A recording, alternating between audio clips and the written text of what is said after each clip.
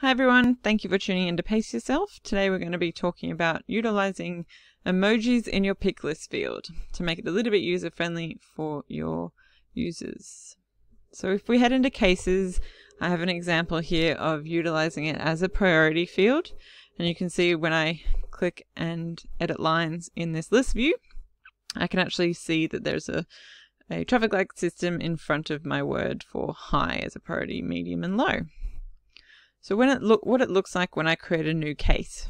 Say I'm a user. I'm going to change my priority, and it's super easy to know by the color system when I'm quickly adding a new case what medium means or what high is. So high is red. So how did we do this though? So in our case here, we wanted to go into our object and edit our pick list. So if you go into your pick list field in your case object manager, we're going to go down and actually add a new one. So for instance, if we've got high, medium and low, and we want to add, well, if we've got high and medium and we wanted to add low, normally you'd just type in the word. But at the beginning of it, I actually wanted to add that color. So if I use the Windows icon and this full stop or the period, brings up your emoji chooser. So if I went all the way down to the end, I can actually see that there are circles and squares that represent colors. And lucky for us, they've got colors that represent traffic lights. So if I hit the green square this time, oops, that seems to have clicked twice, and utilize it as another example, I'm going to hit save. Now that you can see that you've got a green square next to our low. So I can't really remove it from the API name, otherwise it would be exactly the same as the previous one.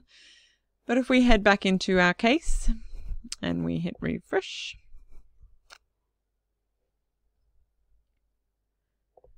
you can now see there's a new emoji option next to our priority pick list.